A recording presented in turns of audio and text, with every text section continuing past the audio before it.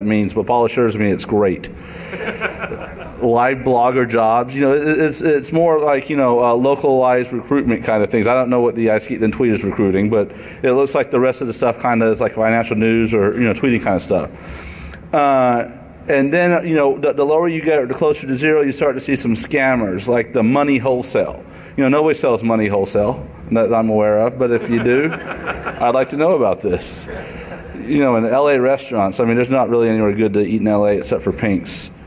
But so when you get the negative numbers, you definitely find scammers like instant biz tips, Camphor porn. I do know what that one is. Tweet.tips and this 365buying .com.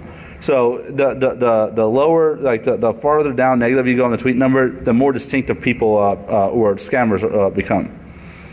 So like this is an example. This is a site of a Twitter follower. He has got a friend follower delta of -32, but he's got a tweet number of 108, which means he's basically tweeting all the time, but no one's really following him. And if you take a look at it and you go to the site, it's a free software site where you can download. They purport you can download all kinds of different activities. But if you take a look at the Google diagnostic page, it becomes more clear what it actually is. 10 Trojans, 4 exploits, 1 scripting exploit in the last 90 days that Google scanned it. So obviously it's not a very good site. And with that, we're going to go into the top 10 search terms used by malware.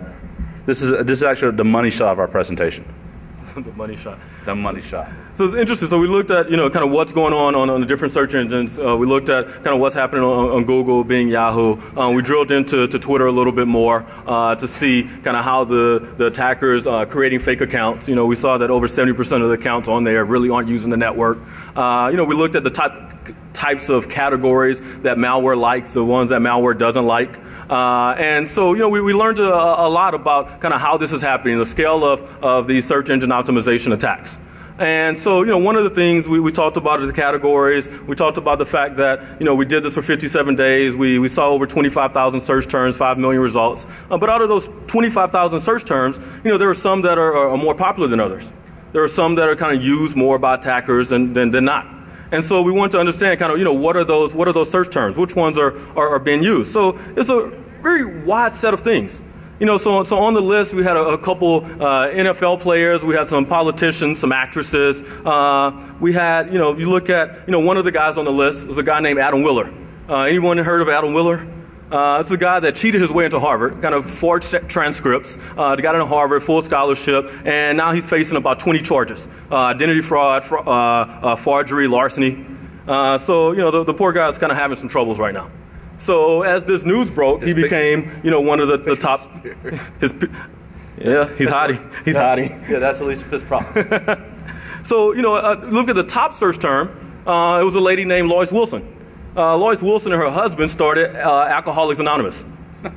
So, what happened, the reason she was trending is on April 24th, there was a movie that came out that told her life story. And so she was actually, if you look at all the tally of the results of the malware that we found, she was the top search result that was being used. And we're like, we're in Vegas, this is DEFCON. That's not a very interesting term to say it was the top of the list. So we went to our scientific poll and we said, let's really understand kind of what's our favorite search term that was used for malware. Kind of what's the viewer's choice. So what we came up with is, if you look at the number 2 search term used by malware, the term that is Hope Dworsky. Hope is a model, actress, TV personality. She was Playmate of the Month in April 2009. She was on the cover with Seth Rogen. And last month, she was named Playmate of the Year. So if you look back at the covers, Seth is hitting, having fun with a fan there. If you look at the issue in June, it was interesting because there was actually a 3D photo shoot. So, you got the magazine, you got some 3D glasses, and, I was sitting here thinking, hey, can we get enough 3D glasses for the room? And wasn't able to get enough 3D glasses for the room. But what we were able to do was have Hope come and join us as the viewer's choice of the best reason to click on malware in 2010. So I'd like to introduce Hope.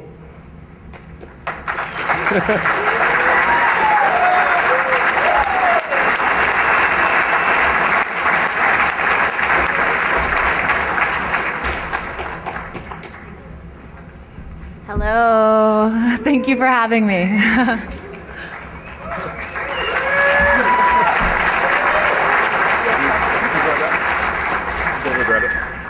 So thanks for coming out. Thanks for stopping by Vegas. Thanks for stopping by DEFCON. Have you been to DEFCON before?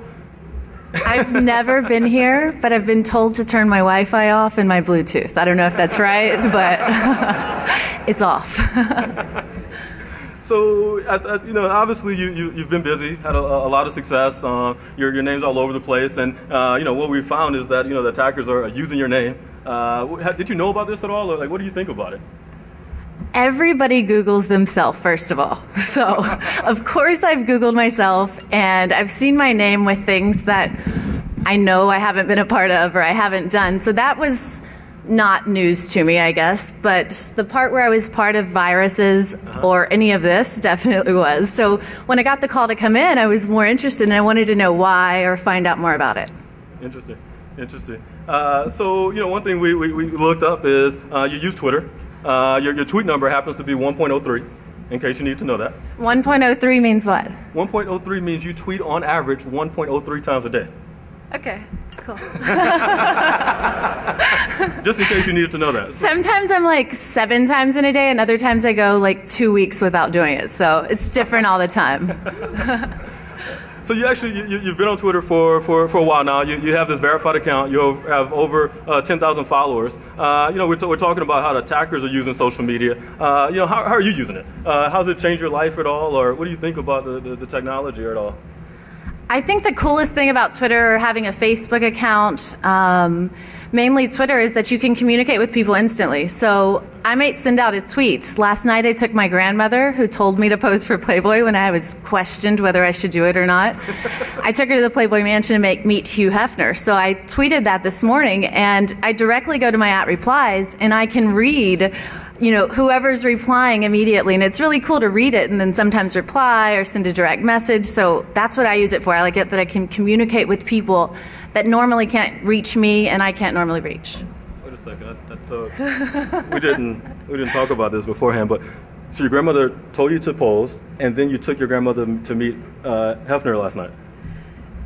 It's really a funny story. I'm from Texas, a small town in Texas, and when I was approached to pose for Playboy, I was scared to death to tell anybody.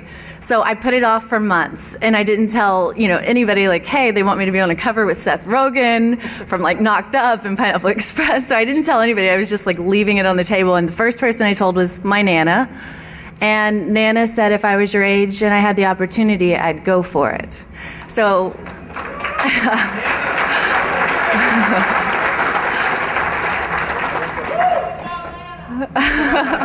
So when she visited me in LA last week, last night was her last night there, and so I took her up to meet Hef. Nice. Can I ask a question? Go for it. Sorry. I just have I want to ask a question that everyone wants to know here. So if you're a computer hacker and you're in a casino and you see a playmate at the bar, how do you approach her?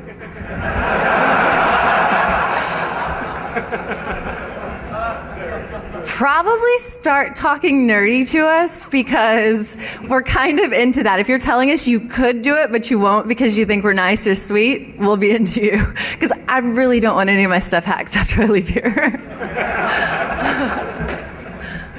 Got it. So the best way to impress her is not to hack her site. We were walking in. She's like, "Am I going to go home and my site's going to be down?" So with that, that kind of wraps up our session. Thanks again to Hope. We have a little token for you again as Beck's excuse to click on Malware for 2010. Thank you. Thank you.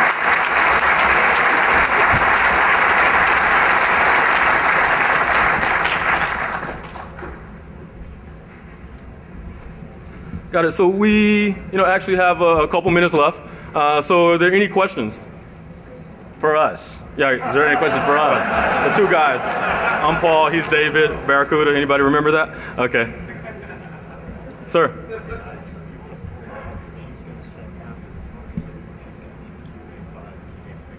Okay. Got it. So a question.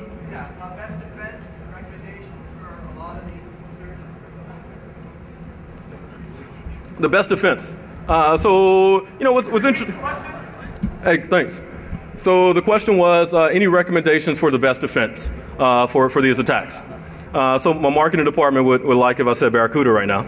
But the point is that most of these things, 98% of them were things that were flagged by existing technology. Right, so URL filtering, antivirus signatures, malware lookup databases. So the good news is, as long as you're using some protection, right? Yeah, we're still talking about the search stuff, right? Hey, apply that to any part of your life that's appropriate. As long as you're using some protection, 98% of these things you will actually be defended from. So the biggest problem, and it's hard to say this as a security researcher, we spend more time looking at the problem than the solution, and most of the solution just seems to be train people better, but that's not really a scalable solution. Another question? Sir?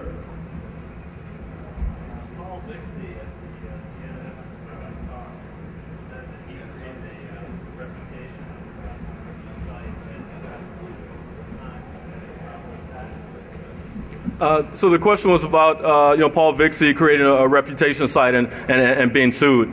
So it's interesting always to kind of see the attackers use the legal system against kind of people that are trying to defend. So we've kind of had to deal with things along those lines, certainly, but it's kind of part of the risk of the business. So with that, I think I'll wrap. For those of you that are interested, we'll be in room QA5. Our friend Hope will be there as well for a few minutes if you're interested in asking more questions about our result or having a picture with Hope. So, hey, thanks for having us. Have a good day.